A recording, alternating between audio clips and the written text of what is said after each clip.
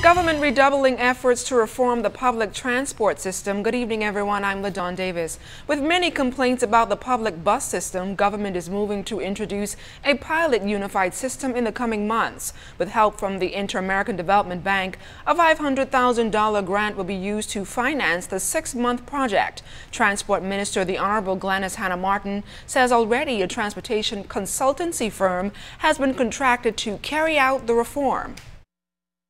It is my hope, Mr. Speaker, and my expectation that the consultant will be in place and his work will have begun to commence the pilot project.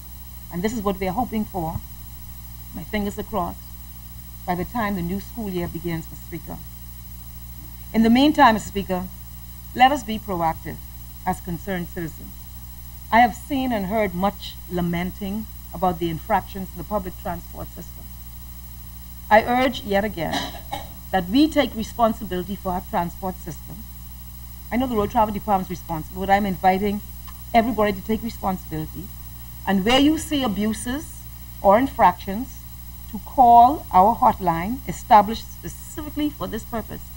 The number is 322-7623 or 322-ROAD, R-O-A-D. Apart from the unified busing system, during her contribution to the budget debate, Hanna Martin also talked about the big move for the Road Traffic Department, as they will soon have new accommodations. This new location will allow for state-of-the-art premises which are spacious, facilitate rational operations of the department, including inspections, examinations, and licensing. But included in this, and that this little thing excites me greatly, will be a driving range.